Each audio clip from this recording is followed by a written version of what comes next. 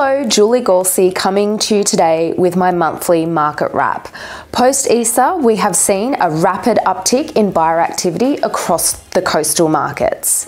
It's great to see things moving after a slow first quarter with minimal transactions. According to realestate.com, for April, Culburra Beach has recorded 8 transactions after only 9 transactions in the first quarter of 2024. Callala Bay market, however, has been pumping with 8 transactions in April and a total of 27 sales so far this year. Callala Beach and Currarong still ticking along fairly slowly, 1 transaction for each of those suburbs this month. Century Point, 10 sales for April, and St George's Basin and Basin View a total of 9 sales in April. Sussex Inlet still a bit slow with just 4 sales so far this month. Some of our sales results to tell you about now.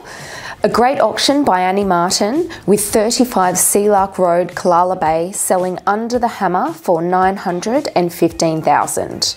We had 5 registered bidders with very competitive bidding on this one. Both 34 Prince Edward Avenue and 26 Penguins Head Road, Culburra Beach, selling for $1,050,000 after about 6 weeks on the market. Number 24 Suncrest Avenue, Sussex Inlet, a large family home sold prior to auction. That one went through for $900,000. 3 Ketch Lane in Vincentia, a beautiful 4-bedroom home sold by Mitch Klein for $910,000, which is great buying for Vincentia. Also 28 Reserve Road, Basin View, sold at auction by Kevin Johnson for $890,000. We've got some great new listings hitting the market in the next few weeks. If you're a buyer and you've been taking a watch and see approach, well, we can clearly see now that things are moving. It's time to get cracking. Get your finance in place, get out there and make some offers. The market is strong.